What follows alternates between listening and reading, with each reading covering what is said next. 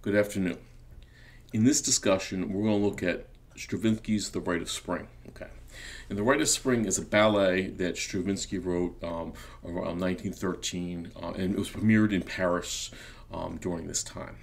So what we want to do is we want to go. I want to go talk about kind of the expectations of this ballet and what people when they went to see this ballet, they were expecting something and got something else. Okay. And in order to understand this, we're going to go dive into that with this discussion.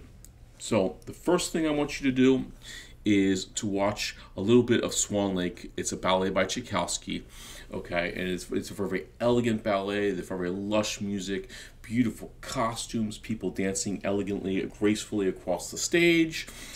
That's going to be the expectation. So if I was in early 1900s Paris, France, and I was going to go see the ballet, that's what would be the expectation. Okay.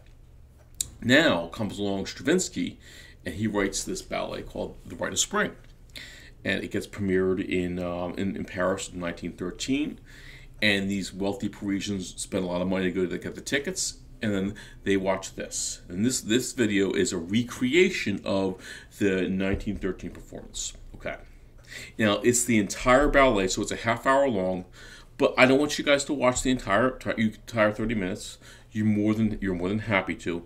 Just to watch the first 5 to 10 minutes. Go through the credits, and then what I want you guys to do is look at the dancing, okay?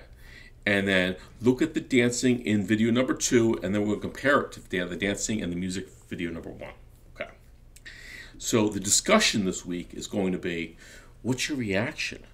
What do you think about this? What do you think about the dancing? What do you think about the music? Do you love it? Do you think it's crazy? Okay.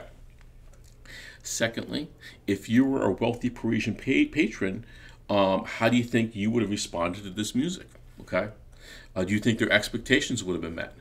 They probably would have spent about $300-400 on these tickets, adjusted, whatever back then. And how would you feel if you spent all this money, and they show up at the Rite of Spring and you saw this video? So that's the discussion. I'm actually really excited to see what you guys think about this. Remember, there's no wrong answer. It's your impressions, and I look forward to hearing from you, and I hope you're having a great week.